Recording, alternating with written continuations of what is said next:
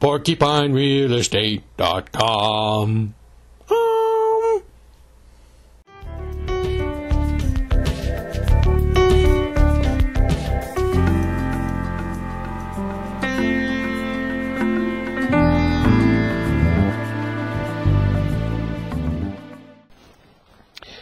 If any abuses those freedoms to the initiated harm of others, then let them be dealt with for that, not for the being here, not for their undertaking of the victimless act.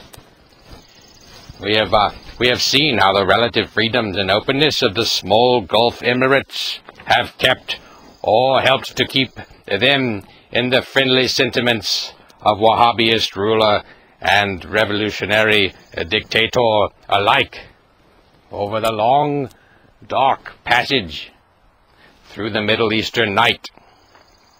The freest of them, perhaps, faring the best. Every autocracy requires and perhaps preserves an outlet. These expedients are ours to undertake. All that is needed is the will to tolerate. But ultimately, it may be wealth, not license, which is the surest fortification against hostility, or at least the root thereof. Over the decades that have elapsed since the end of the 19th century, the number of wealthy countries which have faced ruin at the hands of a war-starting assailant is greater than zero. But it is not great. Rich neighborhoods, as they say, are generally the best defended from looters and police occupations after a hurricane. For the occupants have the most to lose. So it is on larger scales. Worlds of humans, particularly moneyed humans, will not long countenance the reduction by warfare of those who appear like them, uncriminal and successful of their dress or bearing. And it is the attainment of these this nation-spanning prosperity, the attainment of this nation-spanning prosperity is not a mystery in the methods of its achievement. A dramatic reduction in the number of laws and regulations limiting commerce being the obvious and simple expedient. This could be pursued, and is being pursued, bringing our shire, theoretically at least, further into the sunlit uplands of Swiss pattern prosperity. In the absence of it, groups of citizens or individuals would have within their power to mainstream the practice of defying or ignoring such trade and commerce laws as are imposed, so often without the protection of any clear victim.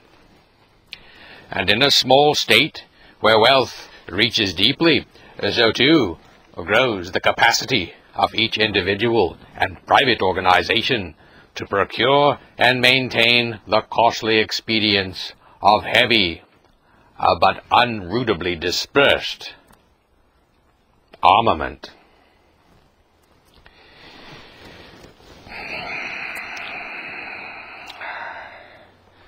The preceding has been the candy.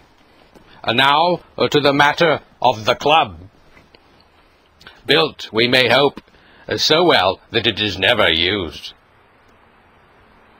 The means of national yet personal defense and counter-attack about to be articulated below would be of little value against a native force, or one perceived as possessing the aura of legitimacy. Those are best combated with civics, with publicities, and acts of civil disobedience. They likely would not work, for example, if deployed by Catalans against the authoritarian, but not, we hope, a genocidal government at Madrid. And they would not work here in New Hampshire against the existing federalist powers which rule her. Such potentates would likely only be enhanced by the application of measures such as these, which are probably of value only against the hostile foreign invader perceived as such by the plurality. Most of these measures could be more broadly covered by the simple proclamation, "Stop restricting things, you lamentable, boneless busybodies."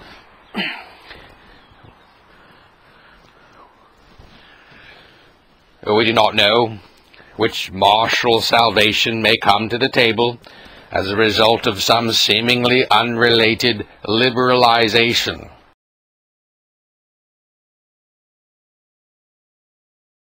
Who wants strict know-your-customer requirements, high Bitcoin, BTC fees, or hidden costs? There's a better way to turn your crypto into fiat and vice versa. Local.bitcoin.com. Their private peer-to-peer Bitcoin Cash marketplace accepts any kind of mainstream payment service. They've also got a referral program. Get your link set up today. Whether cashing out crypto or buying a lot, local.bitcoin.com is your spot.